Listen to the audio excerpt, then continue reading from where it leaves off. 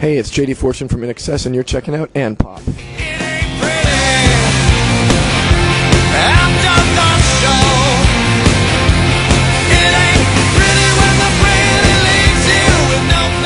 we're here with Tim from Inxs. How you doing? Good, mate. No, welcome back to Toronto. Thanks. I know you were here a few years ago, and you were saying when you were promoting your Greatest Hits album, you were saying that you'd like to get this band back off the ground, but you had no idea how to do it. And now here we are with JD. You couldn't have imagined. Could you have imagined a better way to do this? Well, not really. I mean, it's funny how fate works, I suppose. But the whole concept of looking for a singer on a television show was our idea. So I guess in a way, so much for fate. I guess we engineered it, and having someone as great at making television as Mark Burnett, well, that really helped as well. But the most important thing is that we found a singer that really fits in with the band and is like he's really is the sixth member of the band, and that's the best part, really. Now, how do you make sure, as this goes along and as you see that there are so many new fans of Inxs because of the show, how do you make sure this doesn't become the JD show, that it still is Inxs? Well, it's a funny thing. Singers and front people of bands generally, attract the focal point. That's really their job. So there's a certain amount of of give and take with that, and it's been the same with us with Michael, and it's just he was the focal point too, and we don't really try and not make it the JD show. Really, the singer, and that was the great thing about Michael, and the great thing about JD is that he wants to be a band member. He doesn't want it to be JD Fortune and Inxs. He wants it to be Inxs. So that's the most important thing, I think, and that's coherent. Yeah, I have to. I don't know. I never really thought about it. I think we have a lot of chemistry on stage. There's no one thing. We all do what we're supposed to do. I'm supposed to stand in front of the mic and the band goes like this, and then here, and then we deliver the music out this way. But in order for it to get here, everybody else behind here is responsible for that too. So it really is a band, And what was the biggest surprise for you? In my life? For the band, what didn't you expect? I really didn't expect to see guys that were really humble and really down to earth, and these are the first guys that if you're broken down on the side of the road, they pull over the tour bus, roll up, then try to help you jack up your car and change your tire. You know what I mean? I was like, wow. All right, let's go.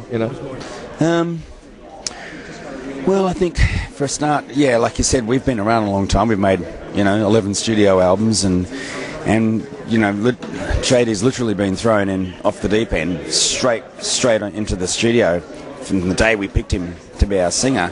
The very next morning, it was up at 5 o'clock and off to the television studio and the recording studio, and we made the album the fastest time we've ever made an album. In fact, in 5 weeks, we completely recorded the record, mixed it, and handed it to the record company. So that's pretty awesome. I mean, normally we would have got through 3 songs in that time, but that was a good thing, by the way. But I think JD's having to learn really fast about a lot of things. How to handle fame, how to handle himself on the road. Like doing 5 shows a week. That's pretty intense going. And so all these things, are learning curves for him, and in many ways they're sort of learning curves for us, because we're seeing things through like a fresh approach. He's never made a video before. He's never made an album before. Has never been on a tour bus or a private jet. And all these things, and you see him checking it out, and it's really nice because it's kind of innocence. And we get to see things through younger eyes, it's nice. Right. You may not get to experience things again for the first time, but you get to see him do it. Well, that's exactly right. And, I suppose that we're very fortunate in a way to have the opportunity, I suppose, to make a television show like we did, because when we first came to America, North America and Canada, we were sort of, I guess, harboured by MTV and Much Music and shows like that. and when they were starting, you know, and so we virtually broke North America, I would say, in the first place through the power of television, and it's interesting that here we are doing it again, just in a different format. So what else is coming up for the band? Well, we've just today announced we're doing a full Canadian tour in spring, and we're doing something like 13 dates across Canada and North America as well. But this tour just sold out so quick.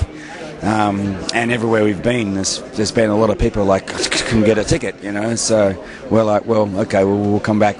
You know, we were just putting our toe in the water at this stage to see how the tickets would go. We didn't realise one show at Massey Hall would sell out in 58 seconds. Now, there's going to be a second season of Rockstar. Do you have any idea who the band is? I do, but it hasn't been announced, so I can't really talk about it. But yeah, it's nice that they're doing a second season. I think that whoever the band is, that they'll enjoy themselves. It's I'd handle with caution. By the same token, it's a big wielding monster, that world of television.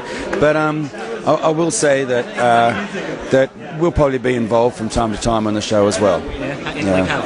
Well, I'm not sure at this point, but I know Mark Bennett wants us to be involved in different levels, sort of probably guest judges and things like that. So I think the show's going to evolve from season to season. You know, we really started the ball rolling, and the snowball is increasing in size, and I think it'll take on different forms, because there's not many bands that are in the situation we were so that they can use. So, you know, it'll be interesting to watch, that's for sure. For sure. Well, good luck with it. Congratulations, and it was great. Thanks very much.